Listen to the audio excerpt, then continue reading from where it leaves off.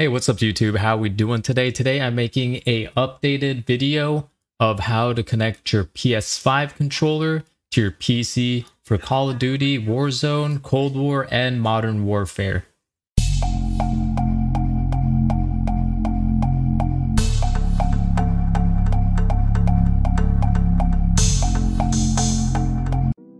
I've gotten a lot of positive comments like, "Thanks Smoogie," "You are a legend, sir," "What is your Twitch?" But among them, I also found comments like, "I can't find the exput file," and when I click on the file to go to the controller button setup, it gives me a blue warning with an option in the right to create. So just to avoid all the confusion, I'm remaking this video, and we're going to go step by step, and I'm going to literally delete the controller file that I have on my computer to show you how to do it fresh. So here we go. Alright, first off, make sure your controller is connected to your PC. How you're going to do that is go type into the search box, Bluetooth.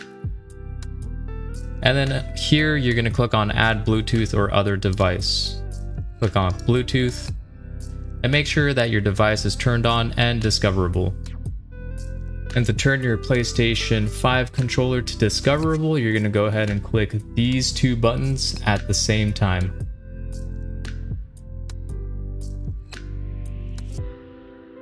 And now it's going to be in pairing mode once it's flashing, and then it'll pop up right here on add device. Go ahead and click on wireless controller.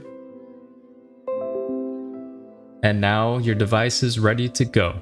Once you got that finished, go ahead and put your controller aside, hit done, X this box out, and you're going to type in X360CE and hit enter.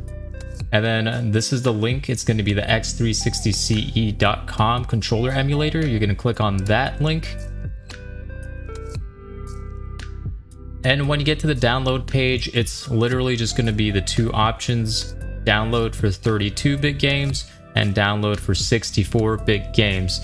And the best way to check that is going into your search box here, type in settings,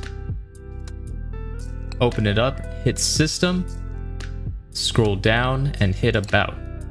Under right here where you see system type, it's going to say either 64-bit operating system or 32-bit. So mine's 64-bit. Make sure you check what yours is and go ahead and download the 4 64-bit games. I'm going ahead and going to save it to my downloads folder. Once you have it downloaded, go ahead and open up the zip drive.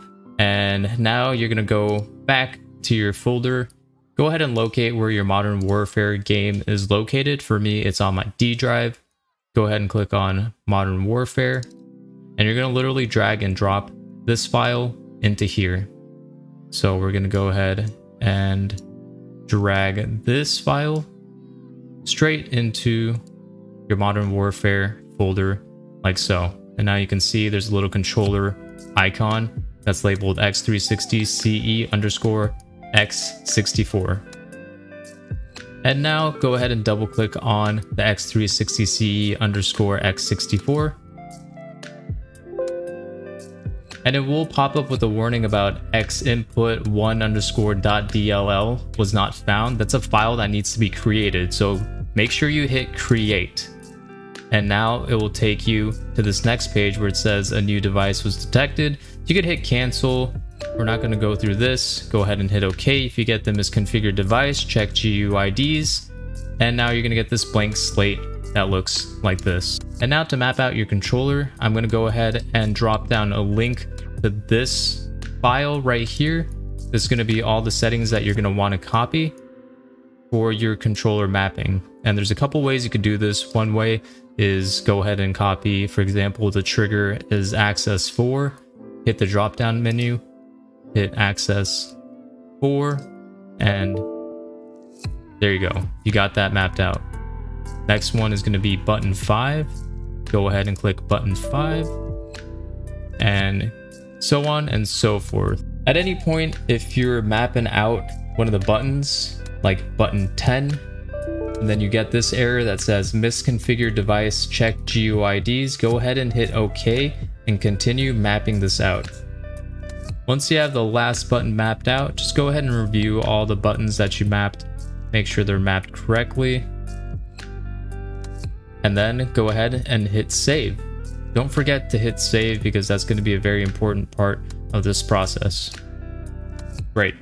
And a cool way to test out if you did it correctly is if you move your controller around, you will see the emulator picking up exactly what buttons you're pressing. If you see like one of the buttons aren't the ones that you mapped out, you could go ahead and, for example, hit that A button and then hit record and then map out the correct button. So that's a cool way that you could just make sure you have everything mapped out correctly. Great. Another thing is I noticed that when the file wasn't in the Modern Warfare folder, I was getting the misconfigured GUID thing. And a quick fix to that is dragging the X360CE file into Modern Warfare and then beginning the process. Also hitting the auto button made it so that the controller was connected, and I got that green little box right there, meaning that everything was connected.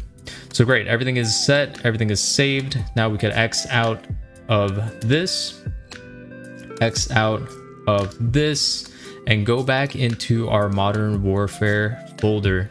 And now, as you can see, you have the X360CE, you have the X360CE_X64 application, and underneath it, you have the Xinput1_3.dll. This is so important. I did mention this in the first video I made, and this is the one thing that you're going to have to do to make sure that it works for Modern Warfare. I don't know why. It's just, it is what it is. So instead of Xinput1_3.dll, you're going to have to rename this. Go ahead and rename this. You're going to go ahead and keep the Xinput and highlight 1_3. And instead, you're going to write 9_1_0 and hit enter. Once that's done, that's literally the last step. Now you could open up Modern Warfare, which I'll test out right now, and your controller should be connected. And now once your Modern Warfare has opened up, go ahead and hit options. Make sure you go to general and click controller is selected. Go ahead and hit back, and now your controller should be connected. Okay, great. And there you have it. Now your controller is completely connected with Modern Warfare. I'll go ahead and show a quick test run of what this looks like. Be sure to leave a like in the comments. Be sure to leave a thumbs up and share this with a friend who has a PS5 controller and is having difficulty connecting it to their PC. I appreciate all the support and love that you guys have shown, and we'll see you on the next one. Peace.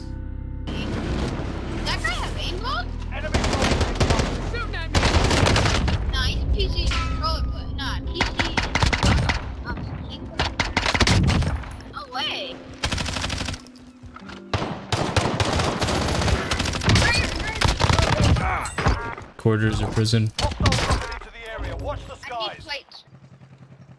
Yep, they're coming.